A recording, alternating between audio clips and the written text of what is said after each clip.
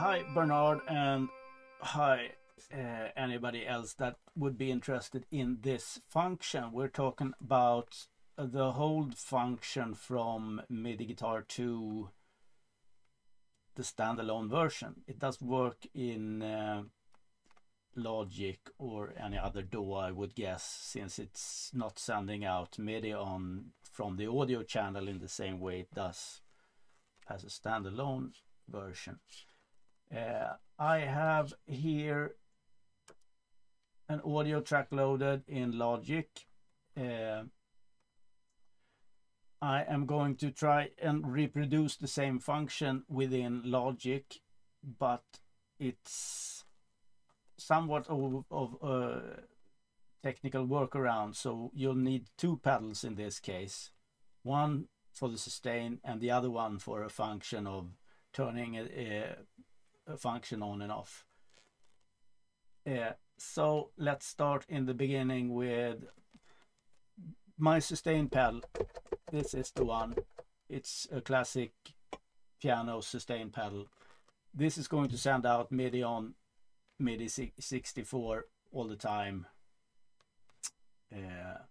I have this pedal for on and off. It's also sending out MIDI on the same channel actually, but it doesn't matter really. It works as an on-off because I assigned that function to that pedal specifically.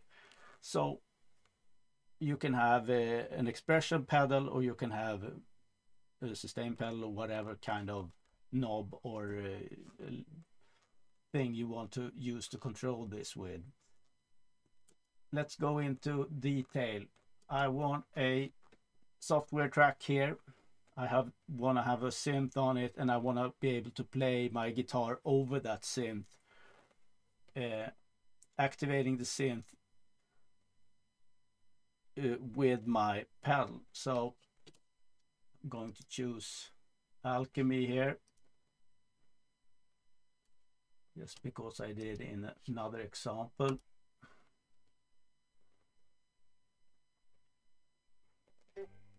So I don't have any sound on my MIDI guitar here for now.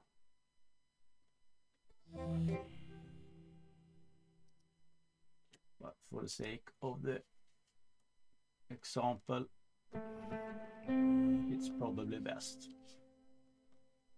So now I have, and it's also sending out information to the synth on the software track. The idea here is to be able to use the hold function or the freeze function on the synth. Go to the MIDI FX slot scripter. In scripter you go to the factory channel filter,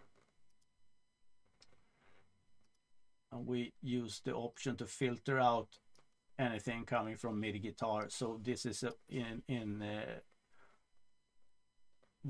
an on and off function really, because I'm going to assign my pedal to this on and off button here.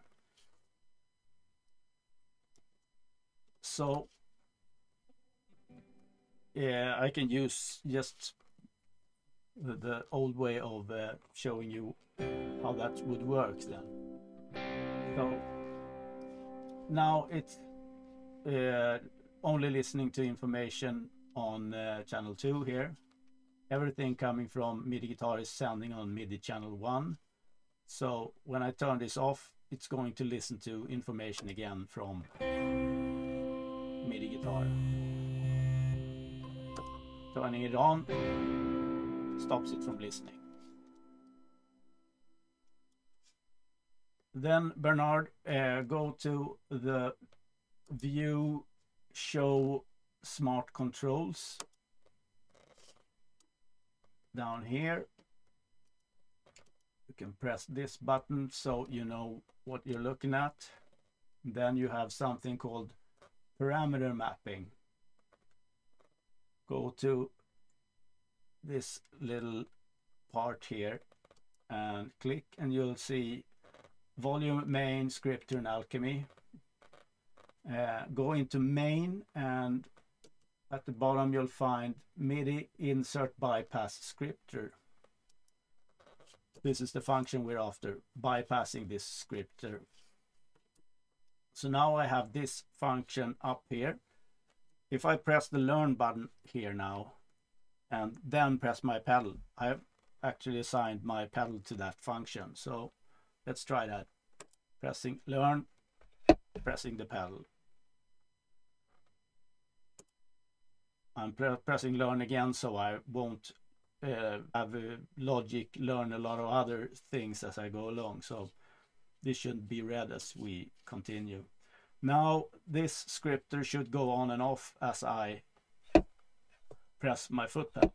It does, but it seems to be on in the position where I would consider it off. So let's look at the invert button here. It doesn't work, so go in, click invert here. You have some open function here. Open, invert, and then it's off in what I would consider the off function.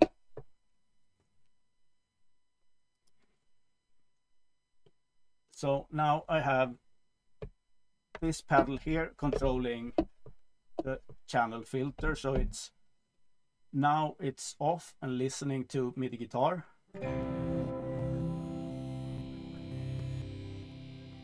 And everything else coming in on MIDI channel 1. For instance, any sustain pedal messages on CC64 that I've connected to this little pedal here. So if I want that freeze function, I must have the first pedal in the down position. That would be the filter off. Play a chord, press sustain, then press to hold. Now I can release anything and play over breath.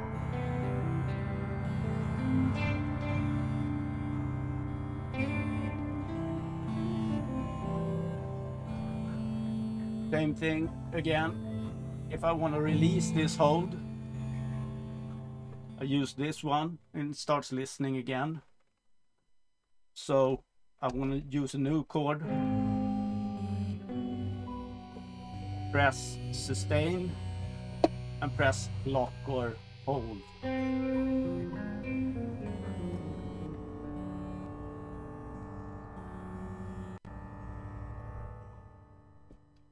It's somewhat of a technical workaround, and it only works if you have two pedals, or you can have a keyboard and assign one button to this on and off function, but this is how I would do it. You go down in the parameter mapping here, look for the scripter bypass function. Worth noticing, since it's quite possible that some of the assignments you might do needs to be done again, or at this little cogwheel you can go in and delete all patch mappings. It's quite useful to have if you want to redo anything or without having to erase the whole setup that you're working with. So good luck with your assigning, Bernard, and I'll talk to you later, I guess.